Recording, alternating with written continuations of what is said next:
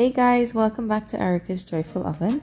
Today I'm making my father's traditional Ponche De Crème recipe and I am so excited to share this one with you. So let's get started.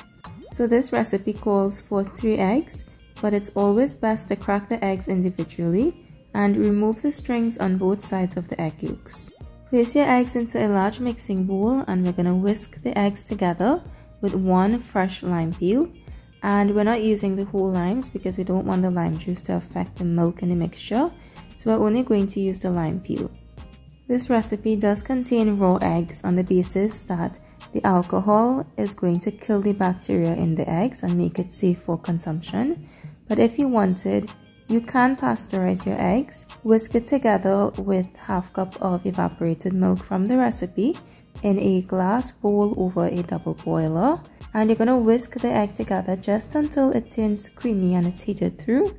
But again, this is a recipe that my family makes every year and the eggs are always safe for consumption because of the alcohol.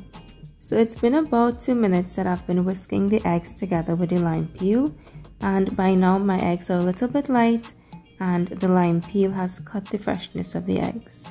Remove the lime peels and next I'll add 1½ cup of evaporated milk, 1 cup of condensed milk, 3/4 cup of alcohol, and I'm using here Black Label, and 1 teaspoon of freshly grated nutmeg.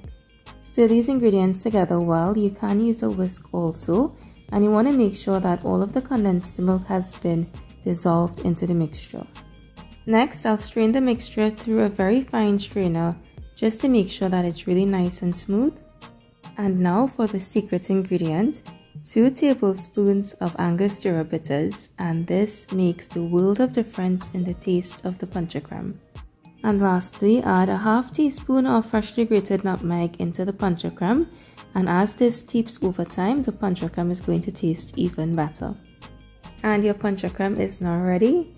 I will add some eggless options in the description, so be sure to check that out. Store your Ponche De Crème in a clean glass bottle, and like a true Trini, I'm using here a leftover cherry brandy bottle. So I'm going to pour you guys a glass of this delicious, aromatic, amazing Ponche De Crème, and it's just like when my dad makes it. And you can see it's quite simple, but it's so smooth. It has such a rich and creamy taste. But the Angostura Bitters and the nutmeg really makes the perfect balance of flavors. So let me know if you guys try this recipe.